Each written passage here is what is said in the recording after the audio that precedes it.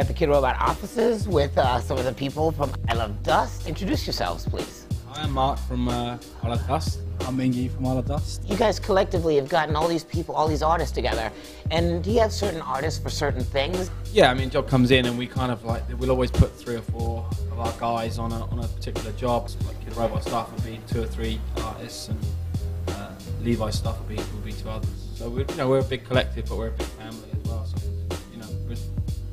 there's no kind of divide. We do it all together, so we all pass it all around. What's the next big thing you guys want to get into? Is there something that you guys haven't tapped into that you kind of want to?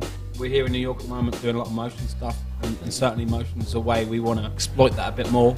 You know, a lot of our stuff can be better defined if it was to move and those kind of things. So I think that's quite an obvious part. I wanted to ask you personally. I'm a big biker. I'm an ex-messenger. I'm a big fixie head.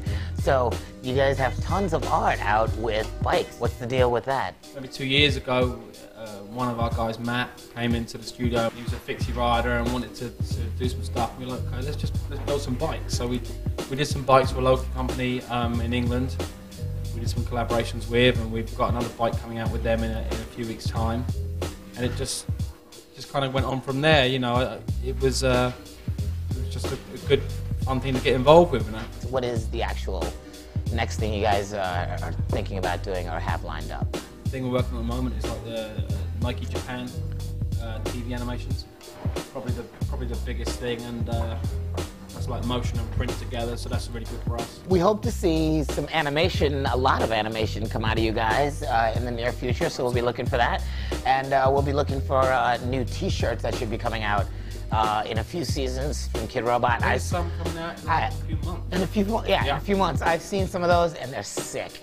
I mean, the melted Kidrobot head and stuff like that. Yeah, we melted them, yeah. Oh yeah, beautiful stuff. So we'll be hoping to see that from these guys, and they're going to continue making art, so keep an eye out for ilovedust in every way, form, or shape.